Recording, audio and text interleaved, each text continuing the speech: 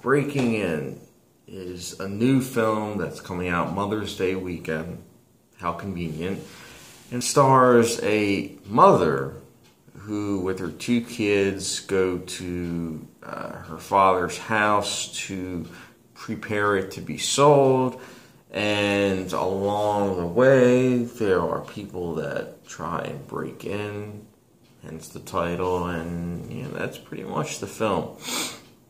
The reason why I sound so tired is because getting through this 88-minute film was hard.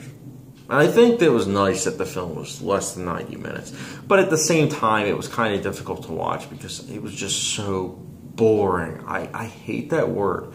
Whenever someone says boring, I immediately think, okay, the movie's probably good. Unless it's about blockbusters. But I'm saying this right now, this film was boring. Because even when there was action, the thriller elements, it was PG-13 action. And it just felt so uneventful. It felt like the stakes weren't even there. You have these characters that really aren't fleshed out. I mean, how could they be? It's 90 minutes and it's done by a director who is usually good with character development. I mean, at least from what I've seen from him, V for Vendetta.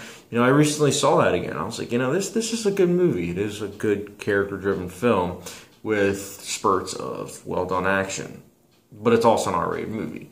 This is a PG-13 movie, and the action clearly is just trying to be PG-13. It's not even trying to be intense at all.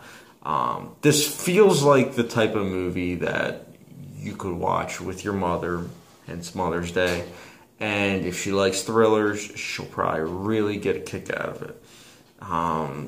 But other than that, this is like a movie of the week. You know what I'm saying? It's the type of movie where in a month from now, even a week or two, if you say, hey, have you heard of Breaking In? People are going to be like, what? But right now, yeah, it's going to be relevant because it's going to be fighting for first place. Well, probably second place because Infinity War is still in theaters. But it's going to be fighting for second place with Life of the Party because it's Mother's Day weekend. And it's like, when you think about it, like two films that are both coming out around Mother's Day that both are dealing with strong female leads, it's kind of a shame because it's like, I am all about having strong female leads. However, I want them to be in movies that are actually good and actually give them stuff to work with. And unfortunately, with both films, both Life of the Party and now Breaking In, you have these characters that aren't fleshed out. You have them in these roles that just feel like they're just trying to play on your emotions rather than being organic and natural with the flow of character interactions as well as just overall thinking for themselves. I don't know, it's really a shame, but again, from a filmmaking perspective, Breaking In is awful. From an entertainment perspective, I was bored out of my mind. Again, I hate that word, but it fits. It fits for this film.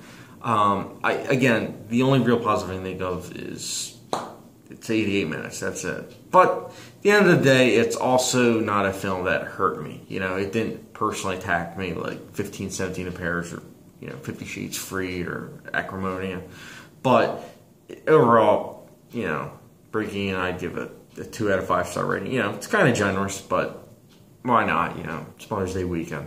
So, if you guys have seen Breaking In, though, was I being too harsh? Did you get a kick out of it? Let me know in the comment section down below. And as always, don't forget the subscription and notification bell. And I will catch you guys later.